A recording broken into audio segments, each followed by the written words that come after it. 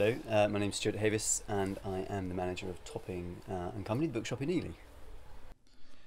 The Autumn Literary Festival 2015 starts this week, and I asked Stuart to tell us all about it. Okay, so we've got the big thing that's coming up, starting this week in fact, on Thursday, 3rd of September is the first date, is our Autumn Literary Festival. It's something that is in its 4th year now, it's grown every year. Last year being huge, and this year we've got some equally as good names as we had last year.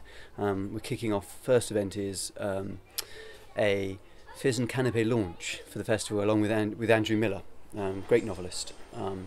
He's coming to St Peter's on Thursday, so that's the first event. So it starts on the 3rd of September and runs through the final event being Mary Beard on the 24th of November. As things change, it's always subject to change. We may get a December event yet, and if we do, it's likely to be. Do you know the astronaut Chris Hadfield? It's likely to be Chris Hadfield who will come to the cathedral to do an event, but that's yet to be confirmed.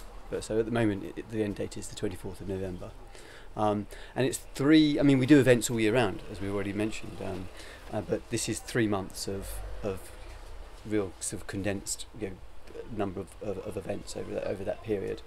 Some people say crazy, we say fun. So the question is, where can they find out about all the events? So you can find out about the events on our website, www.toppingsbooks.co.uk, or you can come into the shop. We have a physical programme that you can pick up and take away.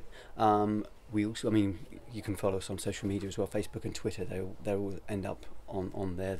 They've all, in fact, the festival was posted up last week, I think. But yeah, mainly through those two, through the website or the programming shop. You can also, having said that, we have a mailing list. If you join the mailing list, you get automatic emails letting you know of the festival and all the events throughout the year. So if you're interested in events and it's something that you want to come to and get involved in, then actually being on the mailing list is a good thing.